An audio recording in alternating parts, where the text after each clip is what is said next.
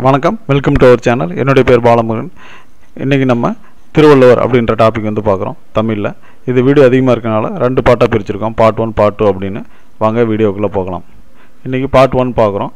இன்னைக்கு திருக்குறளை எழுதியவர் யார் அப்படின்னு பார்த்தீங்கன்னா திருவள்ளுவர். அடுத்து திருக்குறளில் பார்த்தீங்க அப்படின்னா மொத்தம் 133 அதிகாரங்கள் வந்து இருக்குது. இப்போ ஒவ்வொரு அதிகாரத்துக்கும் 10 குறள்கள் வந்திருக்கு. அப்போ 133 பெருக்கல் 10 அப்படின்னு பார்த்தீங்கன்னா 1330. இப்போ குறள்கள் மொத்தம் எத்தனைன்னு பார்த்தீங்கன்னா 1330. அதிகாரம் எத்தனை அப்படின்னு பார்த்தீங்கன்னா 133. இதில் 133 அதிகாரத்தையும் நம்ம பால்களாக பிரிச்சிருக்கிறாங்க. அந்த பிரித்தது பார்த்தீங்க அப்படின்னா 3 பால்கள், அது அறத்துப்பால், பொருட்பால், காமத்துப்பால் அல்லது இன்பத்துப்பால் அப்படிங்கிறோம். இப்போ அறத்துப்பாலில் பார்த்தீங்கன்னா 38 அதிகாரங்களும், பொருட்பாலில் பார்த்தீங்கன்னா 70 அதிகாரங்களும், இன்பத்துப்பாலில் பார்த்தீங்கன்னா 25 அதிகாரங்களும் இருக்குது. அடுத்து இயல்கள் 9 அப்படிங்கிறாங்க.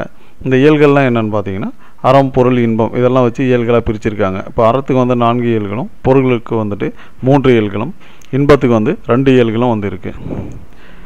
இப்போ அது என்னென்னு பார்ப்போம். இப்போ அறத்துக்கு பார்த்தீங்க அப்படின்னா 38 அதிகாரங்கள் வந்து இருக்குது. அது இல்லாமல் வந்து பாயிரவியல், அதுக்கு பார்த்தீங்க அப்படின்னா 4 அதிகாரங்களும், இல்லறவியல் பார்த்தீங்க அப்படின்னா 20 அதிகாரங்களும், துறவியல் பார்த்தீங்க அப்படின்னா 13 அதிகாரங்களும், ஊழியல் பார்த்தீங்க அப்படின்னா 1 அதிகாரமும் இருக்கும். அதாவது ஊழியல் அப்படின்னா 1 அதிகாரம் மட்டும் கொண்ட ஒரு அதிகாரம் எது அப்படின்னு கேட்டாங்க அப்படின்னா ஊழியல் வந்து அப்படின்னு நம்ம சொல்லிக்கணும்.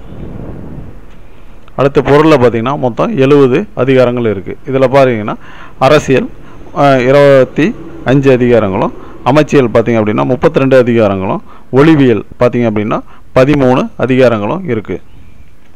அடுத்து பார்த்திங்கன்னா இன்பத்துப்பால், அதாவது காமத்துப்பால், இதில் பார்த்திங்கன்னா 25 அதிகாரங்கள் இருக்குது. இதில் பார்த்திங்கன்னா களவியல் 7 அதிகாரங்களும், கற்பியல் பார்த்திங்கன்னா 18 அதிகாரங்களும் இருக்குது. அடுத்து திருவள்ளுவர் படம் வரைந்தவர் யார் அப்படின்னு பார்த்தீங்கன்னா புதுச்சேரி வேணுவர்மா தான் வந்து இந்த படத்தை வரைஞ்சவர். அதை இன்றைக்கி நம்ம பார்க்குற திருவள்ளுவர் படத்தை வரைந்து கொடுத்தவர் யார் அப்படின்னு பார்த்தீங்கன்னா புதுச்சேரி வேணுவர்மா. அடுத்து திருக்கூட்டல் குறள் தான் திருக்குறள் அப்படிங்கிறோம்.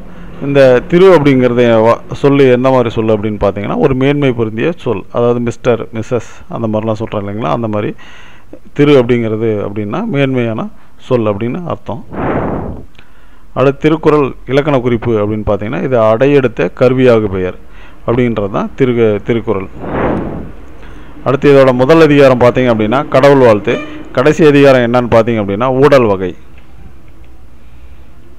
அடுத்து திருக்குறளில் அதோட பொருள் என்ன, திரு அப்படின்ற வார்த்தைக்கு பொருள் என்ன அப்படின்னு பார்த்தீங்க அப்படின்னா செல்வம், சிறப்பு, லக்குமி, ஒளி, அழகு, பொலிவு, பாக்கியம், தெய்வத்தன்மை இதெல்லாம் வந்துட்டு திரு அப்படின்ற சொல்லுக்கான பொருட்கள்.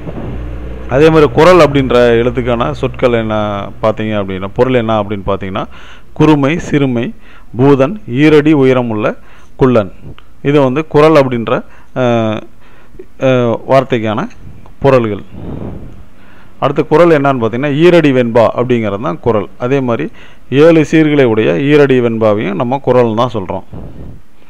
அடுத்து திருக்குறள் வந்துட்டு தமிழில் திரு என்ற அடைமொழியுடன் வந்த முதல் நூல் வந்துட்டு திருக்குறள் தான். அதாவது தமிழில் திரு அப்படின்ற ஒரு மரியாதையோட வார்த்தையோடு வந்த முதல் நூல் வந்துட்டு திருக்குறள் தான். அதே மாதிரி திருக்குறள் 11 நூல்களில் வந்துட்டு ஒன்று, அதாவது 11 நூல்களில் வந்து ஒன்று. அதே மாதிரி இது 11 நூல்களிலே காலத்தால் முற்பட்டது எது அப்படின்னு கேட்டாலும் திருக்குறள் தான். அடுத்து இது கிறிஸ்துவின் காலத்துக்கு முன்பே எழுதப்பட்டது அப்படின்னு பார்த்தீங்க அப்படின்னா கிறிஸ்து வந்துட்டு அதாவது கிமுல வந்து இது எழுதியிருக்காங்க இந்த திருக்குறளை. அதே மாதிரி இது 10 பேர் வந்து உரை எழுதியிருக்காங்க. அதை 10 பேர் யார் யார் அப்படின்னு பார்த்தீங்கன்னா தருமர், தாமதர், பரிதி மேலழகர், பரிபெருமாள், மணக்குடவார், நச்சர், மல்லர், திருமல்லர், காளிங்கர் இவங்கெல்லாம் வந்துட்டு திருக்குறளுக்கு உரை எழுதினவங்க. இதில் யாரோட உரை சிறப்பாக இருக்குது அப்படின்னு பார்த்தீங்க அப்படின்னா பரிமேல் அழகரோட உரை வந்துட்டு ரொம்ப சிறப்பாக இருக்கும். அதே மாதிரி இந்த உரை எழுதுனதில் நமக்கு கிடைத்தவை அது கையில் இருக்கிறது என்னன்னு பார்த்தீங்கன்னா மணக்குடவரோட உரை, அதுமாதிரி காளிங்கர், பரிதி, பரிதி மேலழகர், பரிபெருமாள் இவங்களோட உரையெல்லாம் வந்துட்டு இப்போ நம்ம கையில் இருக்குது. அதே மாதிரி 107 மொழிகளில் மொழிபெயர்க்கப்பட்டுள்ள ஒரே நூல் எது அப்படின்னு பார்த்தீங்கன்னா திருக்குறள் தான். இதுக்கு வந்து ஆங்கிலத்தில் 40 பேர் வந்துட்டு மொழிபெயர்த்திருக்காங்க.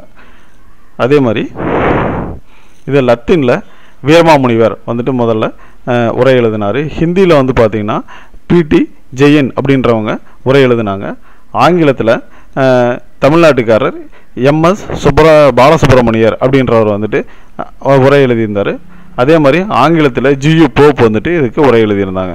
அது தமிழ்நாட்டுக்காரர் ஒரு ஆங்கிலத்தில் உரை எழுதியிருந்தார். அவர் தான் எம்எஸ் பாலசுப்ரமணியர்.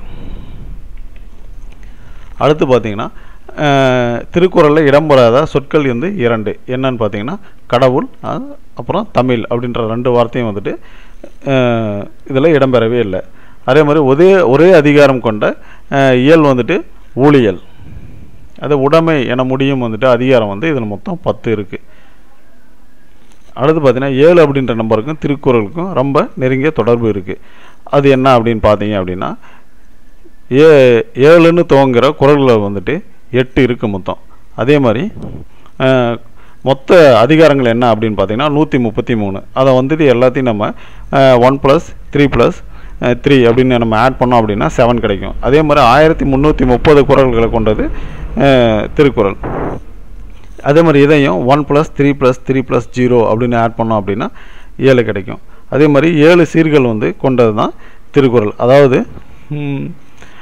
மேலே 4 வரிகளும் கீழே 3 வரிகளும் இருக்கும். இதை நம்ம ஆட் பண்ணோம் அப்படின்னா நமக்கு கிடைக்கிறது வந்துட்டு 7 சீர்கள். சீர்கள்னு அப்படின்னா ஒவ்வொரு வார்த்தைகள் அப்படின்னு அர்த்தம் ஆகுது. உலக பொதுமறை நூல் அப்படின்னு எதுன்னு கேட்டிங்கன்னா திருக்குறள் தான். அதே மாதிரி நம்ம திருவள்ளுவர் ஆண்டு எப்படி கணக்கிறது அப்படின்னு பார்த்தீங்கன்னா கிறிஸ்து பிறந்த ஆண்டிலிருந்து 31 ஆண்டுகள் வந்து நம்ம கூட்டணும் அப்படின்னா நமக்கு கிடைக்கிறது வந்துட்டு திருவள்ளுவர் ஆண்டு. இப்போ கிறிஸ்துனா கிமு வந்துட்டு 31 அப்படின்னு அர்த்தம். அப்போ 2000லேருந்து 31 அப்படின்னு அர்த்தம். இப்போ வந்துட்டு என்ன 2020 + 31 இப்போ வந்துட்டு 2051. இதுதான் வந்துட்டு திருவள்ளுவர் ஆண்டு. ஏன்னா திருவள்ளுவர் பற்றின அதிகமான தகவல்கள் வந்துட்டு நம்ம எடுத்துருக்கோம். அதை வந்து இன்னும் செகண்ட் வீடியோவாக வந்துட்டு நாங்கள் போஸ்ட் பண்ணுறோம். அது வரைக்கும் நன்றி, வணக்கம்.